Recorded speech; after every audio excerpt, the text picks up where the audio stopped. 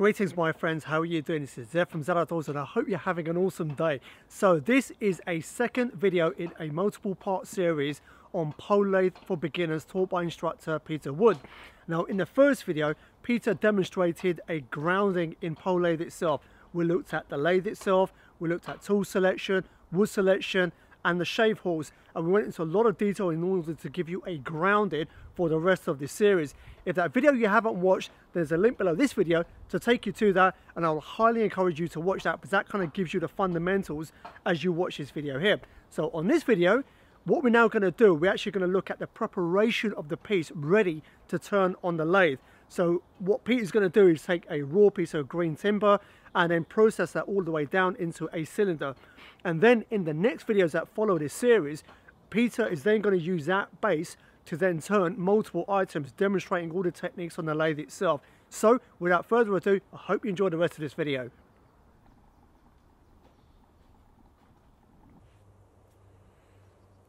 So Peter, we meet again. Hello. So the first video, obviously, I already mentioned in the intro, we looked at a complete grounding in the art of pole lathe. We looked at the lathe, the tool selection, wood selection, etc. Now in the second video, am I right in saying that we are going to be looking at preparing a piece of green wood ready for turning on a pole lathe? Yeah, that's right. We're going to start with a log and then we're going to get it onto the lathe and then it's ready, rounded, to start doing whatever you want to make. So where would you like to start first then? Okay, we're going to start with the tools we're using here and getting a larger log to the right size. You could start with a branch wood and then you can get rid of all of this work, but we're going to start with a bigger log because I like to get rid of the pith, which is the weakest part, and use the strongest bit, which is there. So we've got a nice piece of ash to show you. Again, it's quickly grown, smooth bark. We've got a bit of a knot down here and it's not quite a circle, but other than that it's a pretty good piece of wood. And what we need to do is cleave it and split it down to the right size. And for that what we need is, well, I use an axe. It's a simple felling axe found very cheaply from the boot fair. I think it's a Braids number 2. And we're going to place this on the wood. Now, the basic rule of thumb for cleaving is split equal masses on both sides. So we're going to split in half down the middle, and then we're going to split in half again. And we can keep on splitting in half and then go tangentially and then radially and keep on going to whatever size you want. But the basic premise is equal masses, half and half, then half and half, and so that the split doesn't run off. Okay? So we've got a axe and then we want a mallet. It's hard to do the first split, so you want something a bit heavy. Just your basic club. It's a knotty old piece of wood with a handle brought down to the size that works. Think about your health and safety. If this feels a bit too heavy, then make yourself a smaller one. It's easier and better and safer for you to work with the appropriate size mallet. If it's too heavy, you're out of control. So make something slightly smaller. So I'm going to place the axe on the work. I'm placing up to the pith, but not across the pith. It's the way I like to do it. And notice I'm perpendicular to the axe. That means that when I hit the axe, and if it pops open, it flies out that way and doesn't go straight into me. You don't want to be standing here and splitting the wood. Okay, so we're holding it there. We lift up the mallet and give it a whack. And you can see, let's turn it around, it's starting to split down. Okay, bring it back. Whack. Keep on whacking. And there we go. It should open up.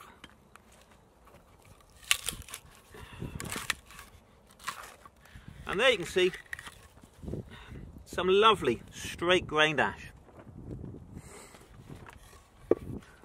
So now we want to make it a bit smaller, so we're going to split it in half again.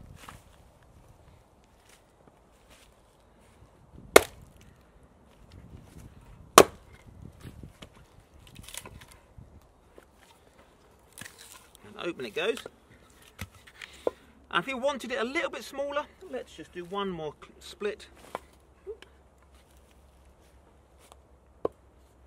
that on there. Down you go. And that's a nice size billet.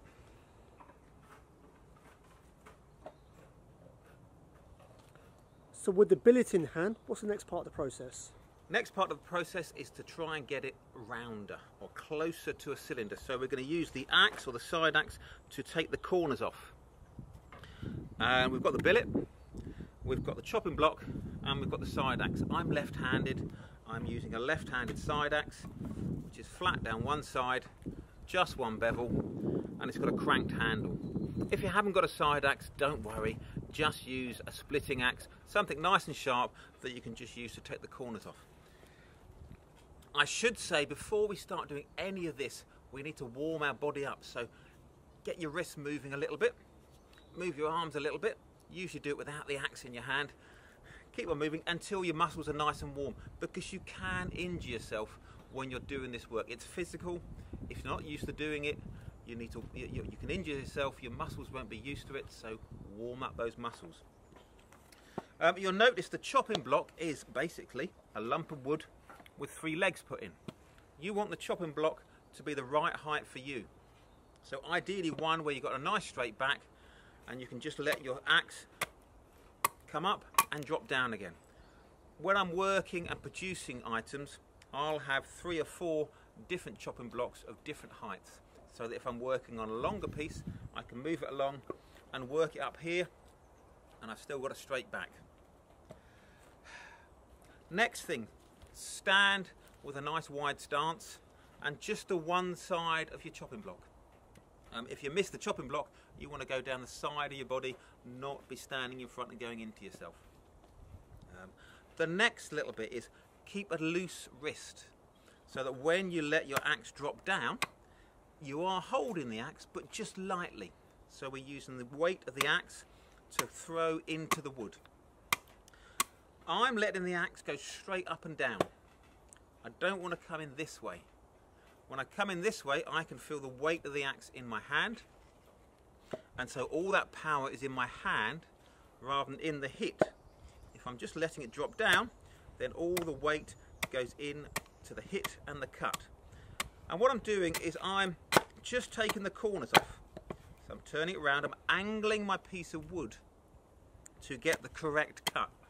If my piece of wood is too high up, too vertical, it misses. If it's too much of an angle, it goes in, but it doesn't cut correctly. Or I can bring it at the right angle, and you can hear it cuts just right. What you don't want to do is have a solid hand like this, because when you've got a solid hand like this, all the force goes up your tendons and really hurts your elbow. So be careful when you're doing this. So we're taking the corners off, and we're trying to get a pentagon, a hexagon, an octagon, something that is reasonably close to a cylinder. Now notice, I've done about half the work. Never ever have your axe above your hand, because you end up just taking the tip of your finger off or going through a tendon. So just work the first half or just a little bit more, and then when you're ready for the top half, turn it round and then work the next half.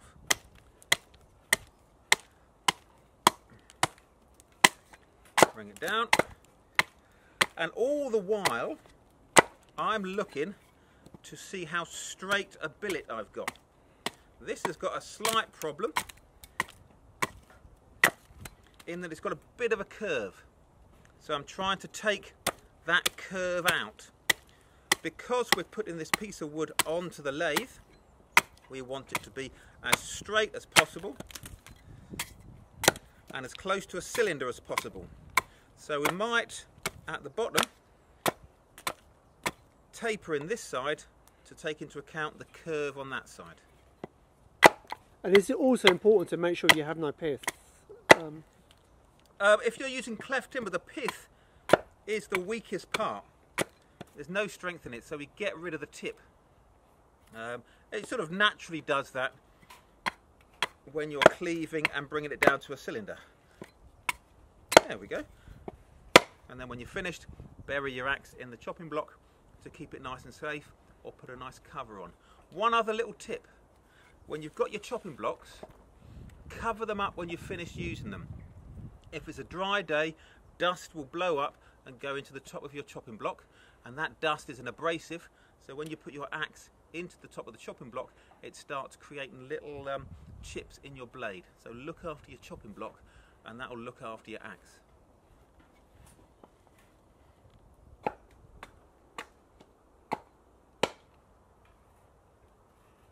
So with the axe work done, what's the next part of the process? Okay, the next part of the process, Zed, is to round the billet closer to a cylinder. Okay, so we've got rough corners. I think it's 6-sided, so it's a hexagon at the end, and we want to get rid of those facets so that it's closer to a cylinder. And to do that, we'll sit on the shaving horse and we'll use the draw knife to take the billets off. So hold it in your shaving horse. You can adjust the shaving horse depending on the size of your work. So we can turn that around. If it's bigger, that gives you more space. If it's a bit smaller, bring it up. We can push it further forward. And with this one, if I turn it back that way, I get a bit more grip. There we go. And now we're ready to go. I tend to use the draw knife with the bevel side up and the flat side down. It tends to come along quite nice and straight, but I have sharpened this draw knife specially so that there's a slight knife edge on that side. It's not dead flat. That gives you a little bit of adjustment when you're pulling the draw knife towards you. Now when you're first using a draw knife, get your back nice and straight, think about your body and how it works. Use your back a bit in the pulling and your arms a bit in the pulling, and just pull it back without taking any shavings off. Now you see I'm pulling it straight back and I'm just cutting in one spot. What we want to do, I'm left-handed, so I lead with my left hand, is put it at a slight angle. Start from one side and then draw it across, just slowly. I'll show you that again, so you're getting a nice slicing cut, rather than just going straight back. Try your best not to do lots of little cuts. One long straight pull, but angle it and just draw it across. Like you would do with a carving knife when you're cutting a tomato in the kitchen. Slice it across rather than pushing straight down. Now, when you're ready to start cutting, start pulling back, and it's not cutting. So then we angle our wrists slightly. The more you angle the wrists, the more of a cut you take off. So I'm going to start off not taking anything, and I'm going to angle it back a little bit, and I'm just beginning to take a little cut off. There we go, and I'm angling it, and I'm taking the high spots off.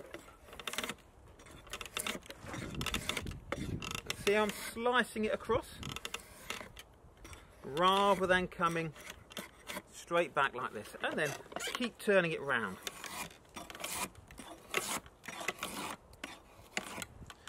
Now the nice thing about the shaving horse is you can keep moving this nice and quickly, so you can just work in that plane with your draw knife. It'll feel a bit jumpy to start off with because you have got the axe marks, but once you've got past the axe marks, you can really crack on.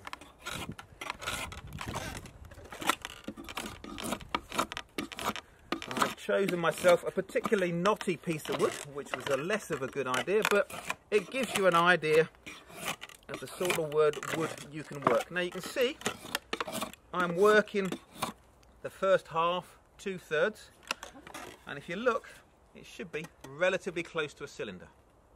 Once I've done the first half, I can turn it round and then do the next half to match.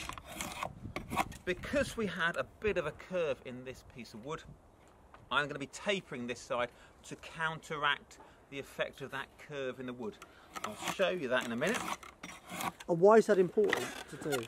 When you are on the lathe, if the wood has got a curve in, then that gives you more work to do on the lathe. Now you want it as straight as possible along this way. There we go. Got that horrible knot there, so we take a little bit off.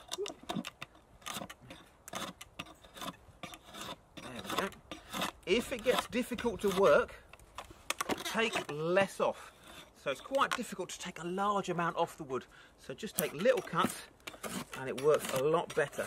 So I'm looking down the wood now and I'm trying to make sure it's dead straight going along that way, dead straight going along that way. It doesn't matter that I've got a taper, but if you can see, it's got a slight curve that way. So I'm going to take a bit more off of this side and nothing off of that side. So this side will then match that side.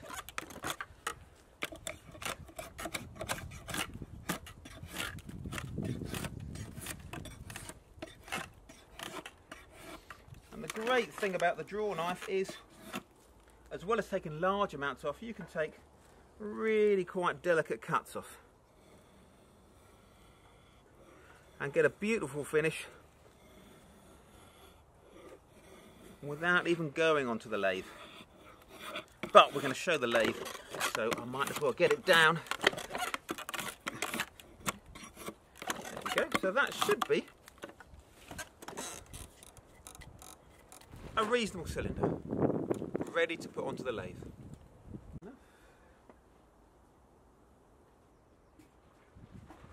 So Pete, what's the next step in the process? Okay, the next step is really important, and that's getting the billet from the draw knife stage to a rounded piece of wood ready to start shaping. And that's where I think we'll stop for a second. So I'm going to show you how to put the billet onto the lathe and then how to get it down to a cylinder. Okay, so first things first, we've got our poppets and we need to adjust it for length. So your handy billet that you just spent hours shaping makes a really good mallet. And you can knock the wedge out, push it out, get it to the right point and knock the wedges back in again. Try and make it nice and secure. The next thing we want to do is put the centres in. Now people do this different ways. What I do, you could make a hole at either end with what's known as a gimlet, but what I do is I place the billet onto the centre. Now I'm pushing that way, I'm putting pressure that way. So all the time I'm putting pressure that way, then I'm using my left hand to hold on, still putting pressure to my left, and then I've got that finger that gives me a nice bit of control. And then I can wind the centre out, and I can wind it back in again to where I think is going to be the centre. And I'm just pinching up a little bit. Now I can turn it. And you may notice it's a little bit off centre. Honestly, I've done that on purpose. So now it goes up and down and I can adjust it. So I can wind it back out, bring it up a little bit, give it another go. Oh, that's not too bad, but it bounces up and down a little bit there. So I want to wind it up just a touch more. And then we'll see, and that looks nicely centred. It's okay. Once we've got to that point, we can then wind it in a few turns and that will make a big hole, and then wind it back out again. Okay.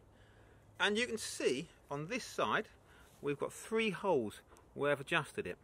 If I make a big hole to start off with, I can't micro adjust it. So you start off with small holes, and then once you're dead certain that it's perfectly centered, then wind it in and make a bigger hole.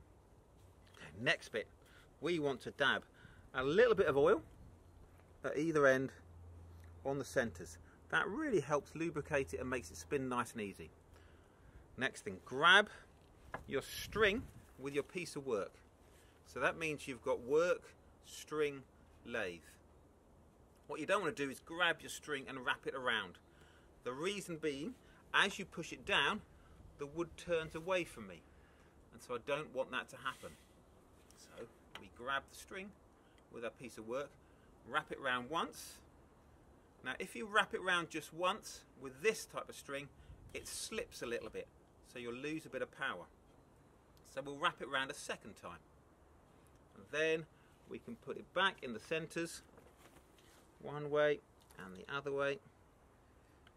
And we want to pinch it just tight enough so that it doesn't fly off, but not so tight that it doesn't go round. And then we'll give it a try, push up and down. There's a bit too much tension on here, so we're going to take one of those turns off And that is just about right. Now, you can hear that the tool rest is bashing against the work. So we're going to grab our peg and just put the peg in there. And there we go, we're ready to go. Okay, so now we need the tools. So what the tool we're going to use is the gouge. Okay, the big gouge. And again, I'm left-handed, so I'm going to hold the end of the chisel with my dominant hand, with my left hand. If you're right-handed, work like that. If you're left-handed, work like that. My other hand, that part of my hand, is going to rest on the tool rest. That gives you a positive feel on the tool rest, and then I can hold the chisel with my right hand. So this back hand is going to push it forward and back and get the right angle, and this makes it nice and secure. If the treadle is in the wrong place for your feet, just move the treadle until it feels quite comfortable. Okay. Try and get a nice push all the way up and down. What you don't want to do is just do little pushes. Okay, and what you don't want to do is come so far up that the string goes loose. So just keep a nice bit of tension, and away you go. Okay. Next little bit, hold your chisel so it's just rubbing on the work. And I'm going to bring the chisel back like that. So it's still resting on the tool rest, and you'll get to a point, there you go, it's just starting to cut, and that's all you need to take off. If you try and push your chisel on harder, it digs in and it's really difficult. So honestly, the quickest way of roughing out the wood is to take small amounts off. Let me show you what I mean.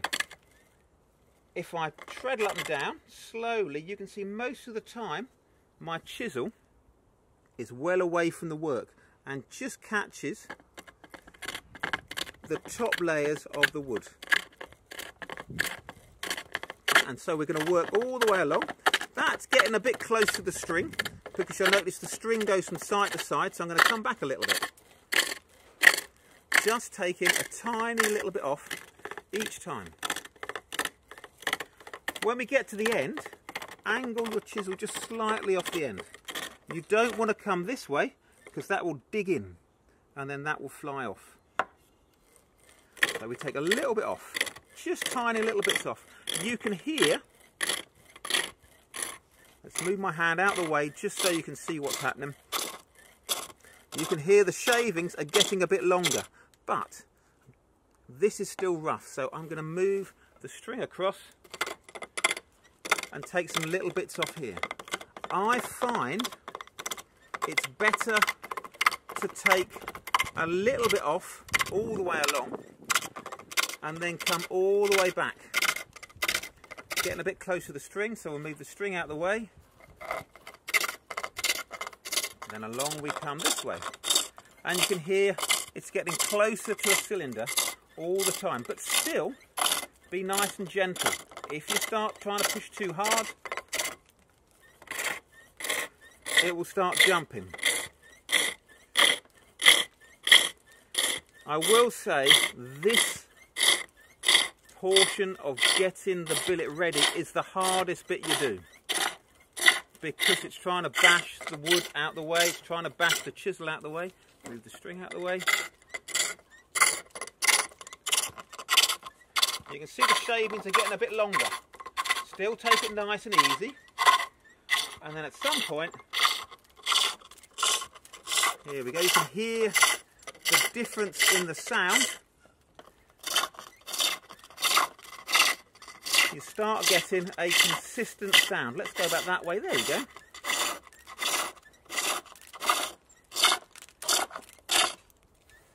Move the string out of the way. Let's get that little bit done. You can really hear the difference in the turning. This is still a little bit rough. Come off the end. And I'll slow it right down. One last thing, you want your chisel to be as low an angle as possible. Okay, so it's just skimming across the top. If the angle of your chisel is higher, it scrapes and doesn't work well, so you bring your backhand down until it's just cutting. And one final thing, have a listen to the sound the chisel is making. Half the time it's sounding and the other half the time it's silent. That's because I'm going on, off, on, off, on, off. Every time my foot comes up, I take the chisel off. But go forward and back rather than up and down. If you go up and down, you change the angle of your cut every time. So keep the angle consistent and that will make your turning much easier. Lovely. So are you happy with where we're at now then, with this piece? It's a good point now, because at every point along the billet, it's now a cylinder. That means it's a perfect point to start making some projects. This is the process that you will do to start every project that we do from now on. So it's getting the wood from the log to the billet that's been turned round and is ready to start shaping. So in the next few videos, the individual projects we're going to work on, this is basically the starting point for all of them. This is the starting point from all of them. Your billet may be bigger, smaller, shorter, longer, but you've done the same process, starting with a log, cleaving, axing, draw knifing and roughing out to this stage, and then it's ready to start shaping. Well, I appreciate that, Peter. Thank you.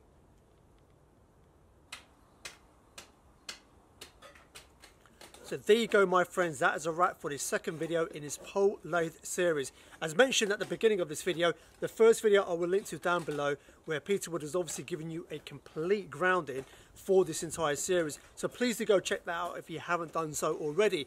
In the next few videos, we're going to be using this same starting point to then turn individual items, and Peter Wood will walk you through step by step on how to make those. Once again, to view those, check the links below and that will take you to that video in the series. Also, one final thing I will remind you is something I mentioned in the very first video, and that is Peter Wood teaches here full-time. He runs courses throughout the year. He does some amazing courses. He's renowned for his 7-day chainmaking courses, and Peter Wood has been doing this for a very, very long time and is very well respected within the Greenwood woodworking fraternity. So it will mean the world to me as a thank you to him for allowing me to come here and document this so I can share this with you guys. And that is, please do go check out his website, his Instagram and his Facebook. The links for all those three will be down below. On his website, he has a lot more information about all the different things that he has going on. He also has an email newsletter where he gives you live updates of the demos that he's running and new courses that he's putting on throughout the year. So when you do visit his website, please do go join his email newsletter and he could keep you updated that way. Also on Instagram and Facebook, he's very active. He's posting on a daily basis, so you can get a real insight into all the things that are going on here, all the classes, all the products that he's making, etc. So once again, please do go check that out. So I look forward to seeing you on the video. And as always, I hope whatever you're doing, you have a blessed day, a blessed week ahead. This is Zed from Zed Outdoors. Peace out.